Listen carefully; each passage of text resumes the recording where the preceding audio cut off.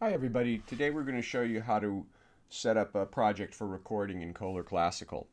The first and simplest way is load in one of the templates that are provided. So you go to File, Open Project Template, and let's get this 5-channel template here.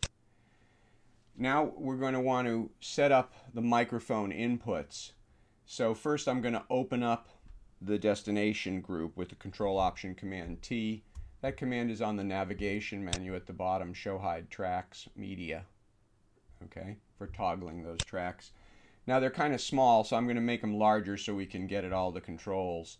So to do that, I go to Options, General, and change the small track height from 25 to, let's say, 125.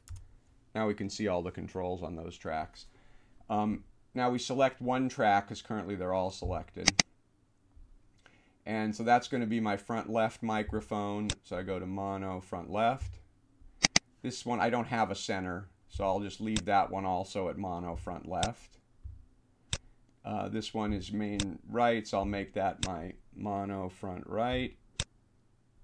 And this one I'll do, I have some other mics here, input 1, and I'll make this input 2. So those mics would be whatever mics you have on your system. So those mics are all set up now, but I need to copy those to the source groups. So I use the command under Options, Initial Setup, Create Source Groups. That's going to delete and recreate all the source groups. But I have no audio in there now, so that's fine. So I do that, click OK. There are my new source groups. They all have the mic set up. We're ready to record now. So to arm the groups for recording, I click this button at the top to arm. I can also do it in the Play Record menu under Arms. And I can also do it with the keystroke Control Option R. Okay? Simplest way is just click this button. Okay? That's now armed, and the take number window shows up. I'm going to put this down at the right, showing that we have no takes in the current directory. Now, I didn't save this project yet, so I'm going to back up and show you, because it's better to save the project first. If you don't save the project, it records into some default directory, probably the Reaper Media directory, as I recall. So I'm going to disarm this, which will close the take window. And our unsaved project I'm going to save by clicking S. And I'm going to save it in this directory I have here, test project, and I'm going to call it test and overwrite the test that I have there. Place. Okay, now it's saved. And because it's saved, it will now record into the audio files directory below wherever I saved my project. You can set that with Option Return, which accesses the project settings window. Right here is where you set your path to save media files, which can be relative. If I just type audio files, that means it's in the directory below the project. Or you can browse and choose any directory you want to put it in. So right now when I start recording, it's going to record into that directory. So I arm for record, pops up my take number window. I can put that on another monitor if I want. Now I'm ready to record. I can either hit the record button and record a take, and hit the record button to stop. It's numbered take 1. And if I open it up, you can see it recorded on all 5 tracks. Okay, just recording my voice right now. You can start and stop either with the record button or with play, record, or with Command R. You can stop the recording either by hitting the record button, the stop button, the space bar, or play, record, or Command R. So like 5 ways of stopping it. I'll just use Command R for now. So here I'm recording a second take, stop. Here's a third take, stop. Now let's say you want to do a take. Let's say this first take was a section of a piece of music and you want to do a second take of that same section. Just click down in the next track. It automatically disarms this entire track group and arms this entire track group. Your cursor is ready to go. I can open that up again so you can see everything's armed and ready to go. I hit Command R, and I'm now recording take 4 into this second group. And let's say I want to record another take down here.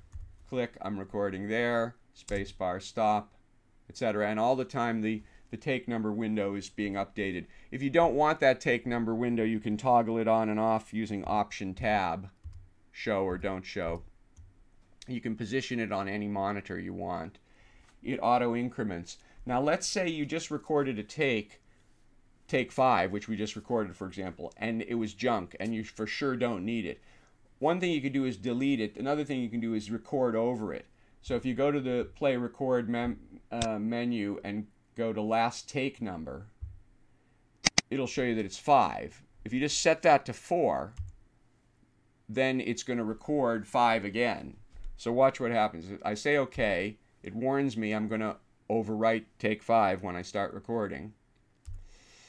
Now I start to record, and it warns me again if I use the Command R key, you're about to overwrite take 5. I say OK. Recording, recording, recording, recording, recording, and I stop the recording, and notice that's the new take 5, and it also updated the waveform here because that's an item that has part of take 5 in it. These now both have the same files in it. Another way to delete files, if you have a whole bunch of junk files, and you got to be very careful with this command, is select the items whose files you want to delete. Let's say I want to delete all the files associated with those items. I can go to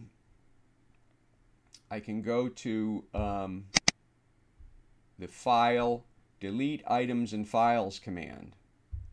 Now that's deleting not just the items in your project here, but the actual files on the disk. So it warns you 3 times.